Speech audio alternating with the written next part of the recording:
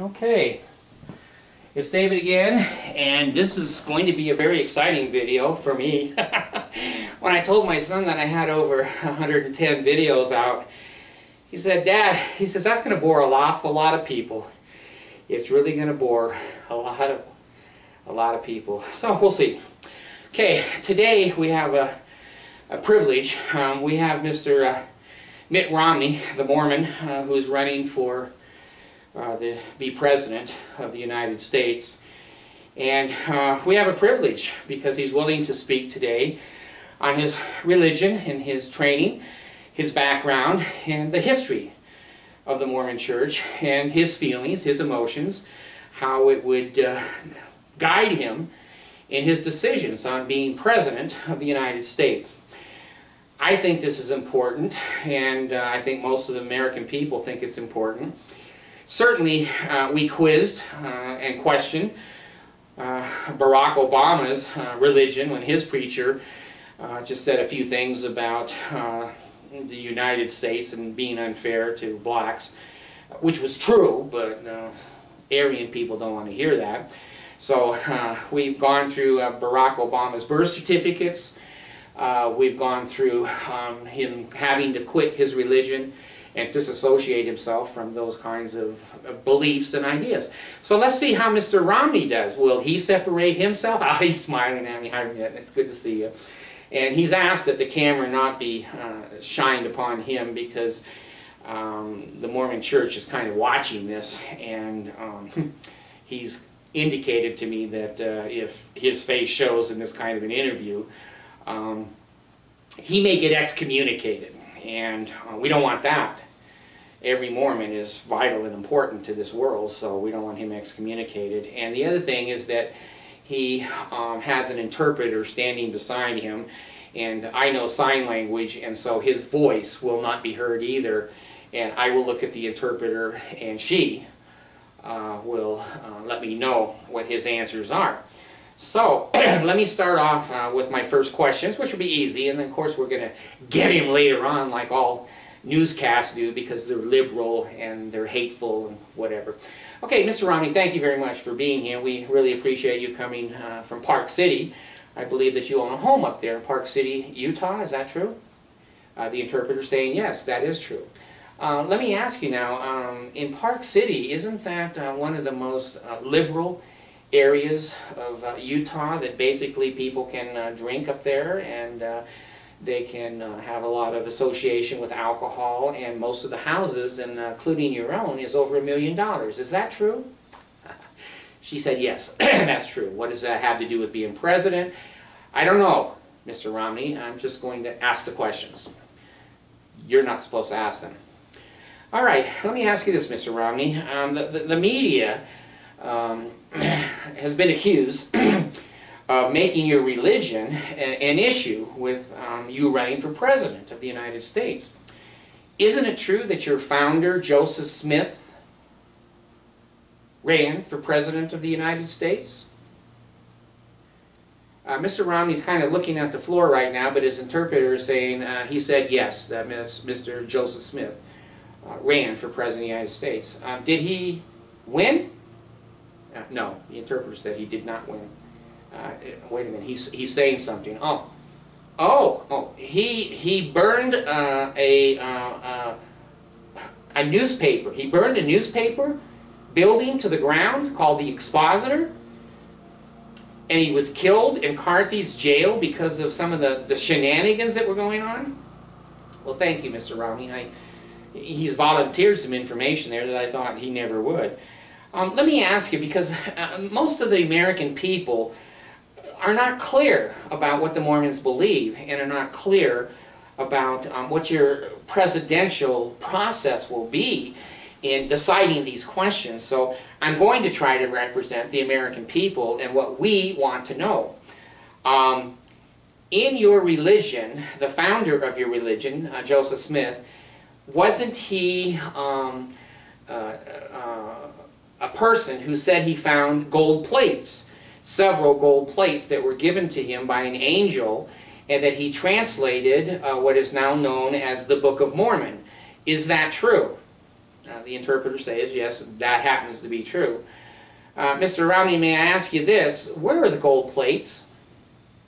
Mr. Romney's head is kind of going like this, and he's looking down at the ground, and the interpreter is saying, the angel took them back into heaven as a test for us to believe in Joseph Smith.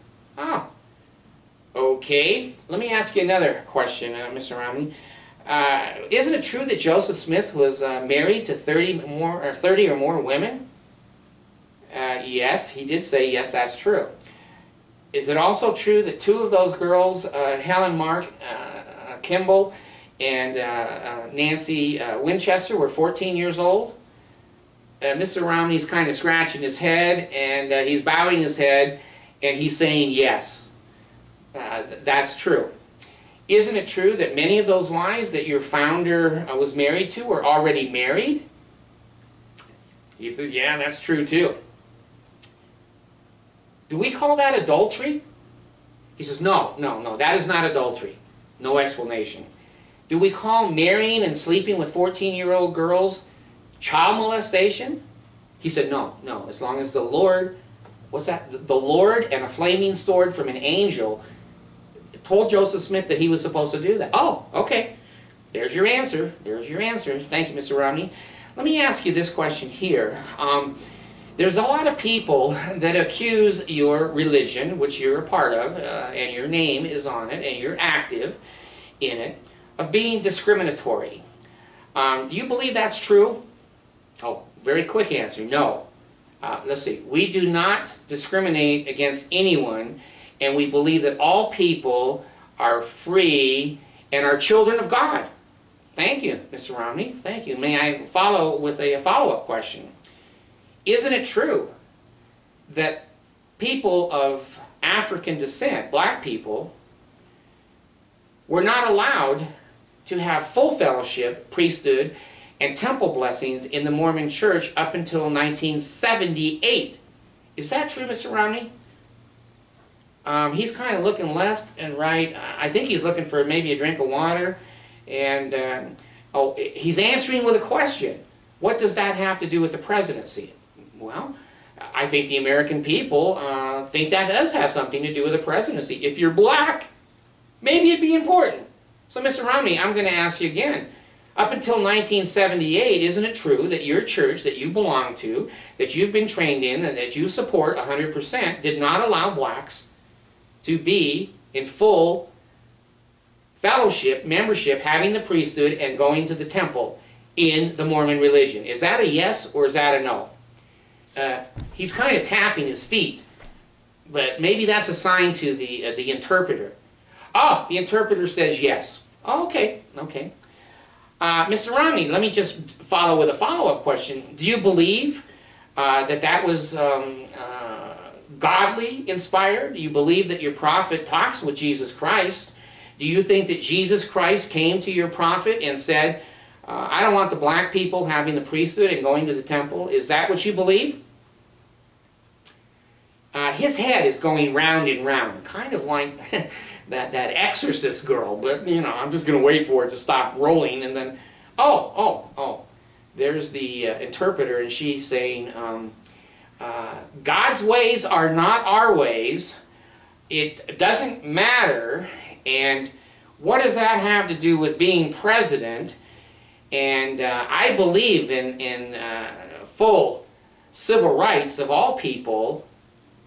Well, let me stop you there for a second, interpreter. Is he going to answer the question? Oh, the interpreter says no. He's not going to answer that one. Am I surprised? No. Okay, Mr. Romney, let's go on to a couple of more important issues. Isn't it true that the people who crossed Joseph Smith and crossed Brigham Young, in other words, people who left the church and did not support them as prophets, or just left that they didn't want this in their life, isn't it true that the Mormon Church had a secret society called the Danites, D-A-N-I-T-E-S? Is that a yes or a no? Did they have that organization in the Mormon Church? I think he's thinking. Oh, the interpreter says, I'm not you're not an expert in Mormon history or doctrine, but you think yes. Oh, okay. He thinks yes. Isn't it true that your Porter Rockwell and others were in the Danites and have claimed to killed over 60 people that didn't believe in the Mormon church or were a threat to the church? He's bowing his head and he's saying yes. Let me move to another issue, Mr. Romney. You've been just wonderful. We really appreciate you giving us this history and background of the Mormon doctrine. The Mountain Meadows Massacre, have you ever heard of that? Yes, he has. Isn't it true that the Mormons, the state president and the bishops down in Washington County and down by St. George got informed that there was a wagon train of Arkansas individuals migrating to California that were coming through that part of Utah. And they decided on their own that basically these people were to be stopped, to say the least, in going into California. Do you remember that story? Were you taught that in seminary at all?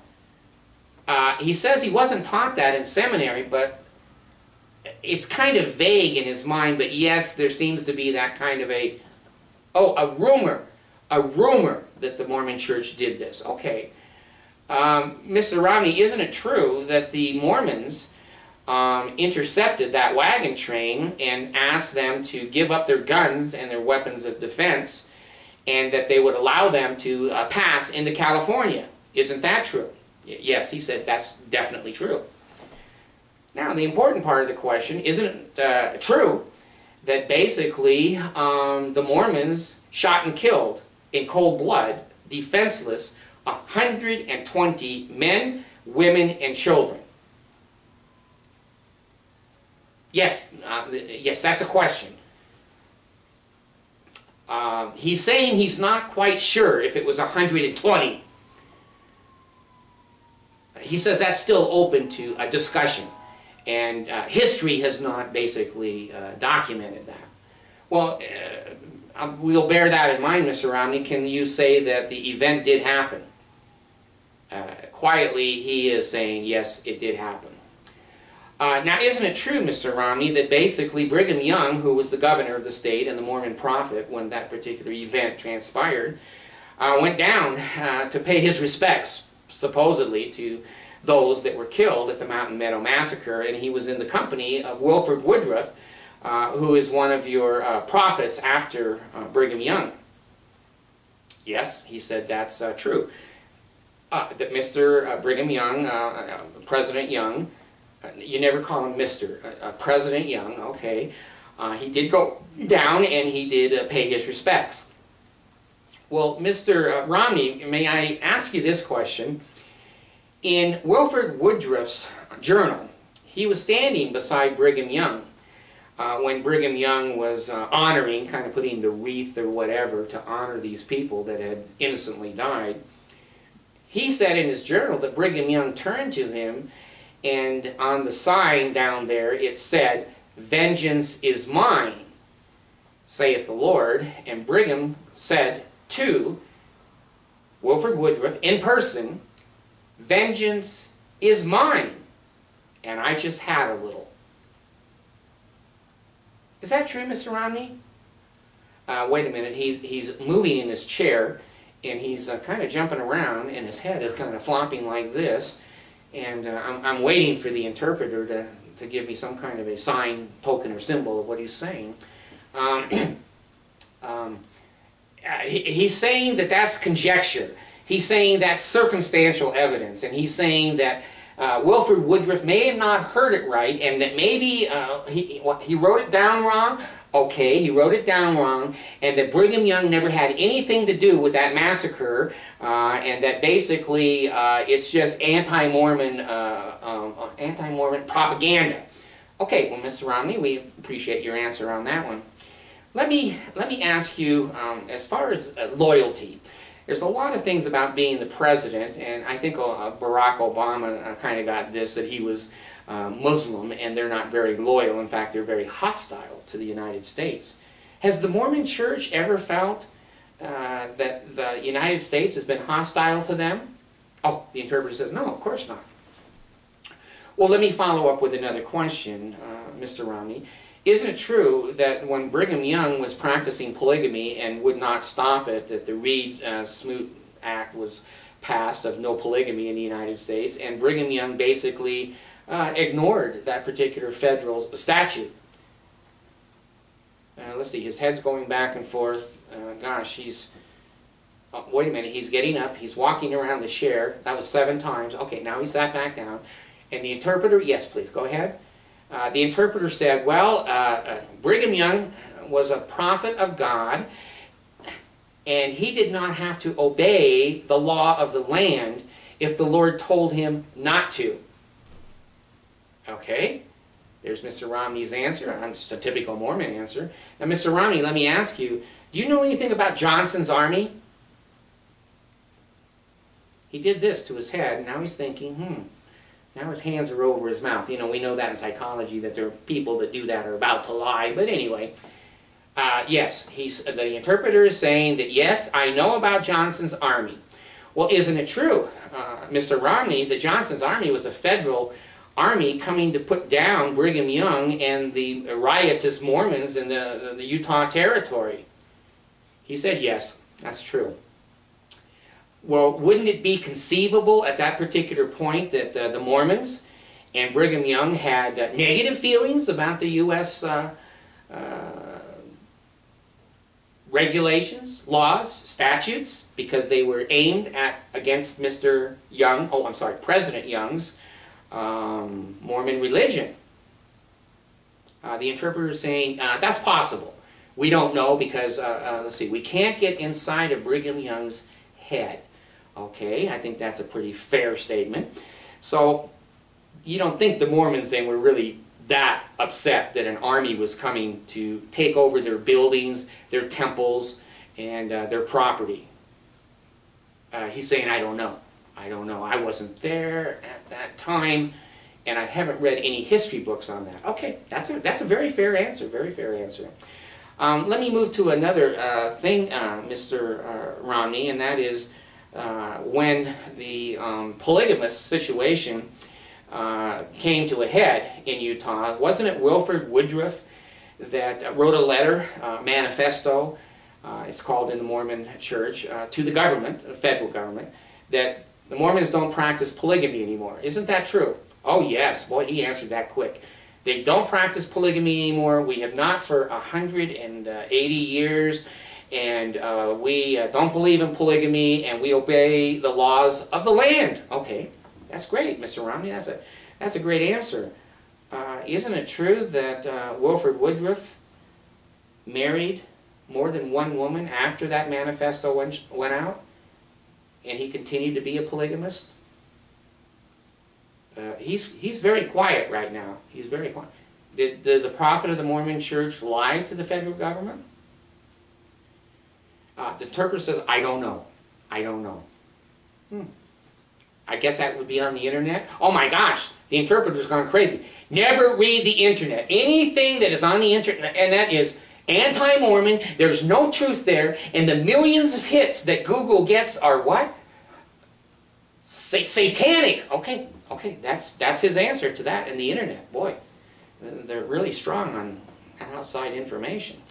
Okay, now, Mr. Romney, let me go to the question that because Wilford Woodruff did not obey the law of the land, didn't John Taylor, the next president of the church, write another manifesto to the federal government? He's shaking his head. Yes, he did. Okay, and he said that the Mormon Church was no longer practicing polygamy, and that basically anyone in the Mormon Church would be excommunicated if they practiced polygamy. Yes. We do not practice polygamy, we obey the laws of the land, and polygamy is not part of our religion. Oh, okay, good answer. Isn't it true that John Taylor also took more polygamous wives after that document was signed? Mr. Romney is very quiet. He's asked for just a moment of meditation. Wait a minute, the interpreter, he wants to consult with the Lord. Is this what he's going to do when he's president? Okay, here's his answer here. Okay, it's true. He said, yeah, that is true. Okay, now, Mr. Romney, you're from a polygamous background, aren't you? Isn't your grandmother polygamous? Yes, he says, yes, that's true. Are you proud of that heritage? He is. Boy, he answers quick on those. And you see nothing wrong with that particular lifestyle as is presented in the United States. Oh, no. No. Oh, wait a minute. Only when Muslims do it. Muslims don't have a right to be polygamous because there's such a huge group and population on the earth. There's not enough women left over for the righteous men. Okay, well, welcome to make his own comments. Now, Mr. Romney, to substantiate what you're saying here about polygamy in the Mormon Church, are you familiar with the Doctrine and Covenants, which is one of the scriptures that the Mormon Church believes in? Oh, yes. Yes, he knows that. Very good. Okay. I happen to have a Doctrine and Covenants right there beside you. Would you mind just opening it up to section 132 of the D&C, which the Mormons call it the D&C, but it's the Doctrine and Covenants. Oh, he's got it. Okay. Could you read that pretty quick? I know you're a well-educated man and you speed read, and being governor of Massachusetts, I'm sure. Oh, the interpreter says he's got it. He's got it. Now let me ask you, Governor Romney, Mr. Romney, Elder Romney, President Romney, I don't know what signifies what you are right now. Doesn't section 132 of the Mormon scriptures, which are used every day and that the Mormons bear their testimony that these are from the Lord Jesus Christ, isn't it true that section 132 is written by Joseph Smith? You said, yes, it is written by Joseph Smith. Well, isn't it true that the gist of that entire section is that the new and everlasting covenant, which he speaks of, is plural marriage, and that a man that is not engaged in plural marriage will not go to the highest heaven. The Mormons believe in 3 heavens, but he will not get to the celestial kingdom. Isn't that true? He's kind of rocking back and forth and forward and back, and well, I hate to see him throw the Doctrine and Covenants that far away, but oh my God, now he's out of his chair and he's jumping up and down on it. You know, I didn't mean to ask that kind of a question to get the guy going. Mr. Romney, do you mind just sitting down? We kind of like to tie this. I don't think you have to rip the pages out of there. No, that's the Mormon Church's job to rip that out. Okay, well, he's ripped out D&C 132 and he's...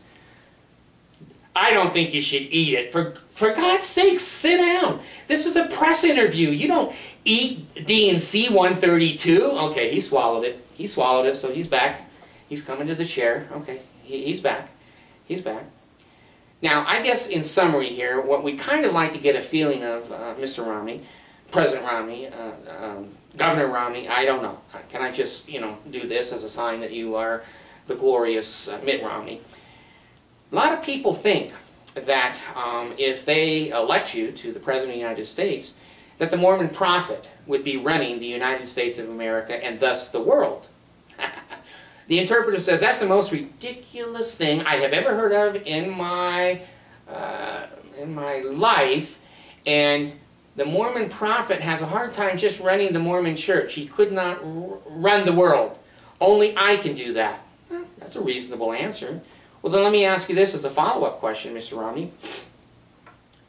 If you had to list in priority the things that you love the most, and the list included your family, America, the Mormon Church, and God, how would you list those in the way you would think, in the way you would be President of the United States, representing all the rest of us who could be atheists, Buddha, Muslims, Hindus? You know, how would you represent that in your own mind?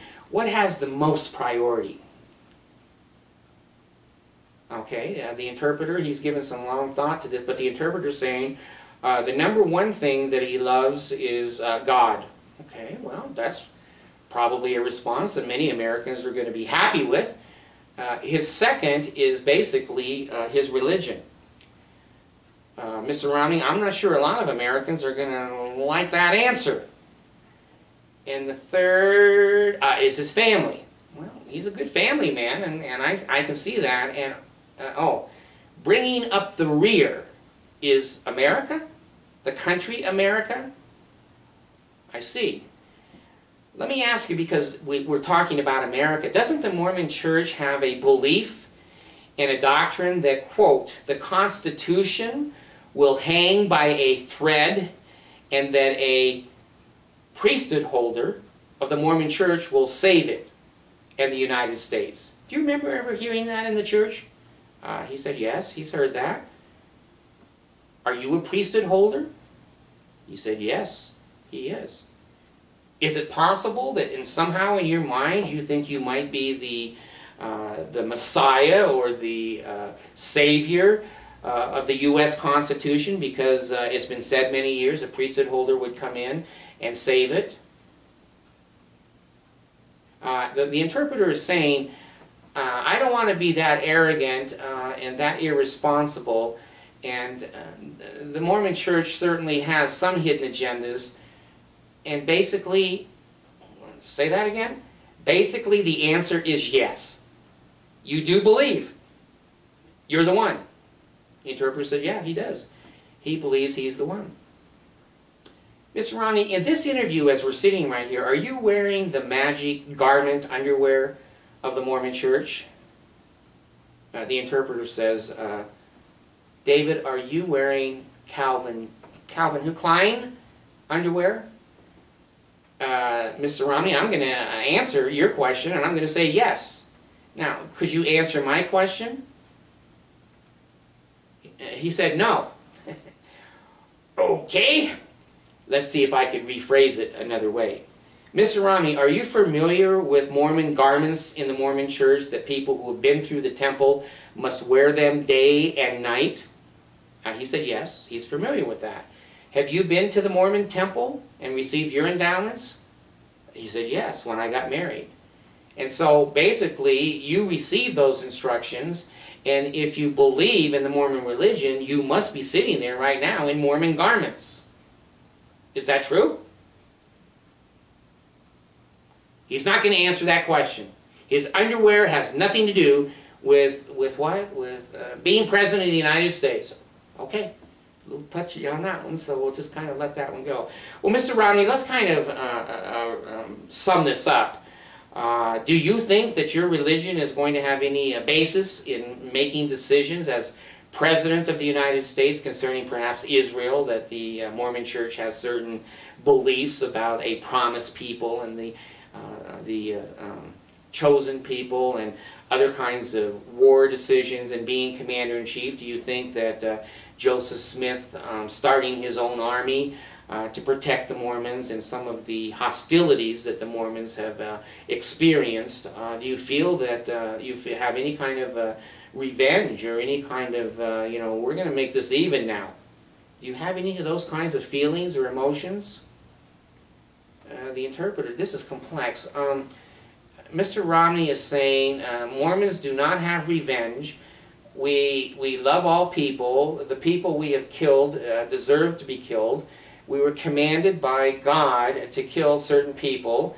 And he says that basically the Mormon Church would not have any bearing on his decisions as President of the United States. Well, I think that that's a relief, Mr. Romney, for you to say those things. Now let me ask you perhaps the final question, and that is this. Do you value your membership in the Mormon Church? Oh my gosh, the interpreter. Of course I do. It's one of the most important things in my life. It makes up my personality and my family and our belief system, our morality, our economics. It's everything to us as a family. Okay. Let me ask this, if you would please.